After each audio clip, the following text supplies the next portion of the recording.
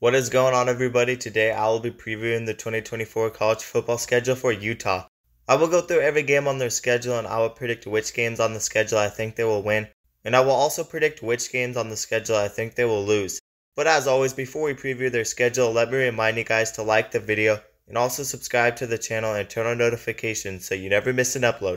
And if you guys love college football, then you'll love this channel, because we upload a ton of college football content and we basically cover everything on this channel. So definitely consider subscribing.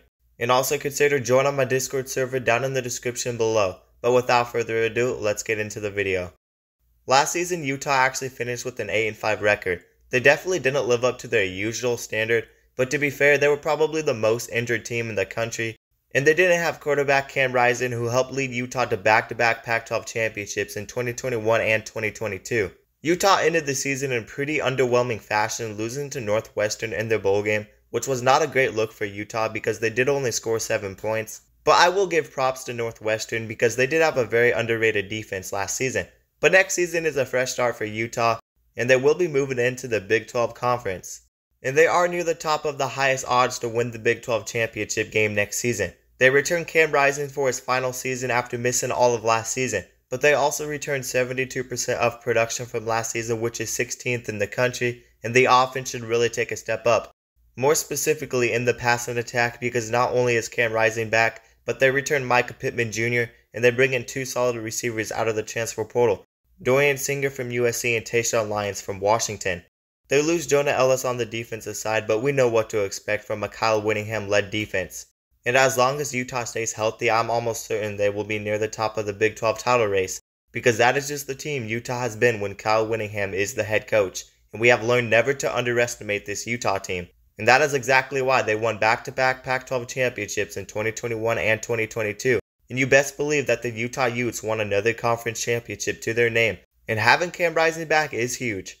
But anyways, let's get into predicting their schedule. And they open the season playing Southern Utah at home on a Thursday. This should be an easy win for Utah. Southern Utah is an FCS school, and they lost to Arizona State and BYU last season.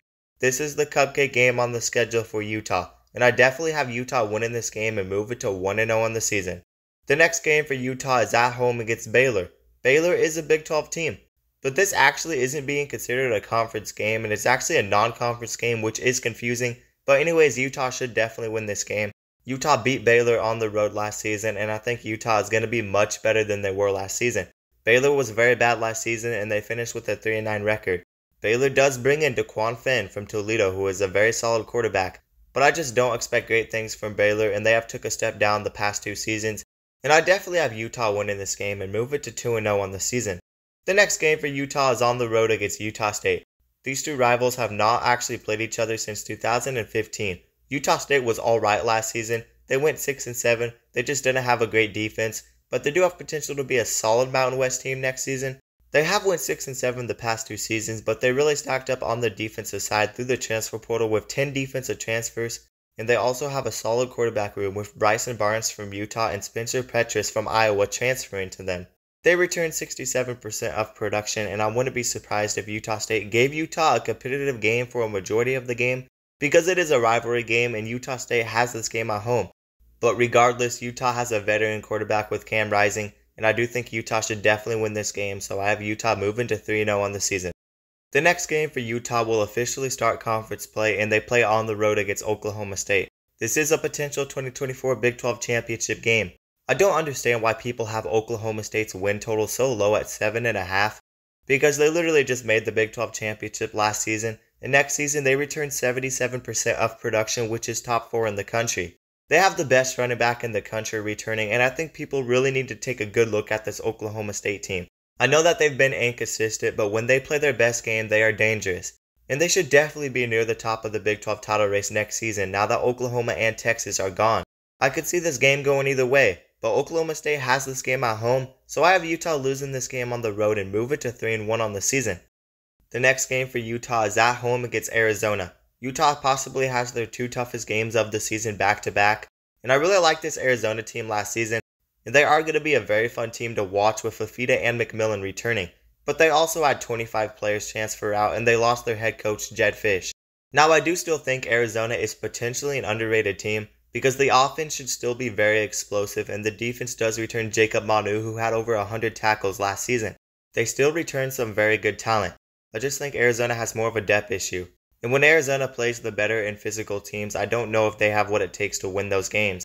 Utah also has this game at home, and I think Utah will avenge their loss. So I have Utah winning this game and move it to 4-1 on the season.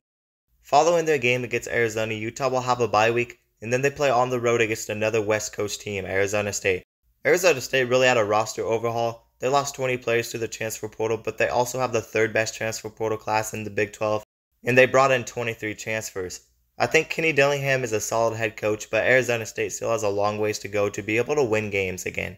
Arizona was one of the worst Power 5 teams last season. They went 3-9 and they really got dominated for a majority of the season.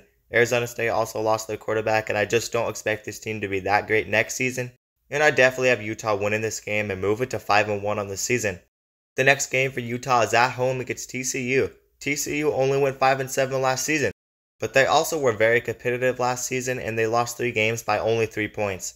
They very well could have made a bowl game in 2023, but the close games just did not go their way last season. TCU does return 71% of production though, and they also have a great transfer portal class which ranks second in the Big 12.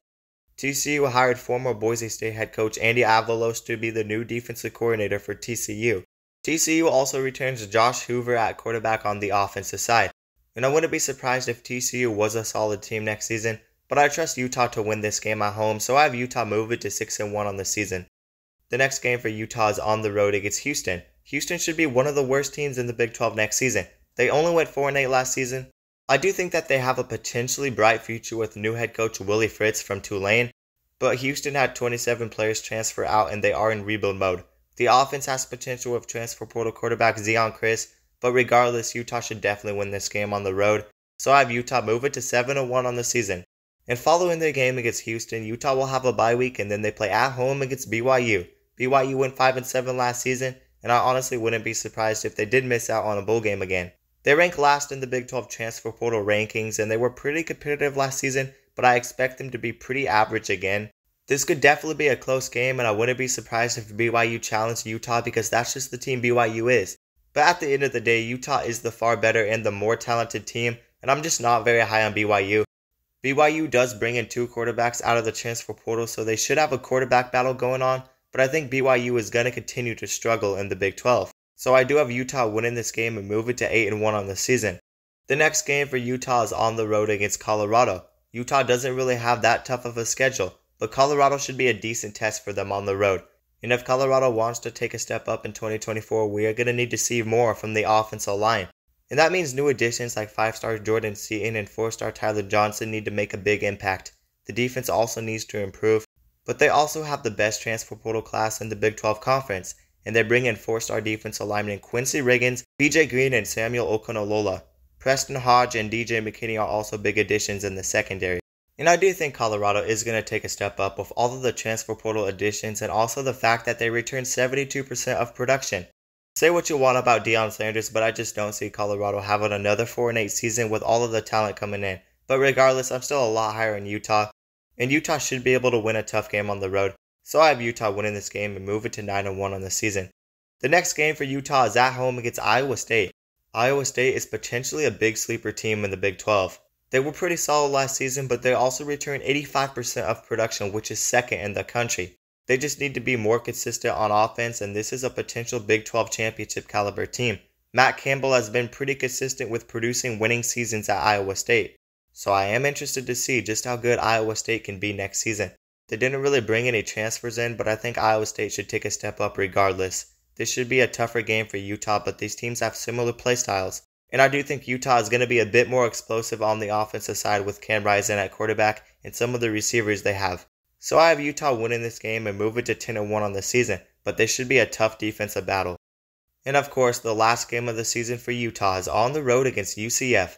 Like I said earlier, Utah doesn't have a very difficult schedule. They only play 2 ranked teams as of right now, but they really have some difficult tests on the road, and they should definitely not take UCF lightly because they have big home field advantage in this game.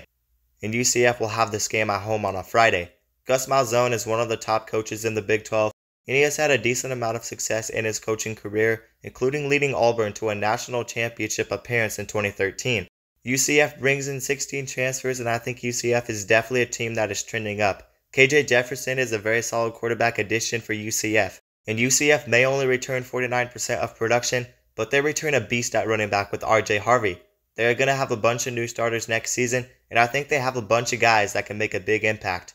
But they also have a good head coach, and I think they have a decent amount of talent as well. And I think Utah will probably lose another game, so I'm going to say Utah will lose this game on the road.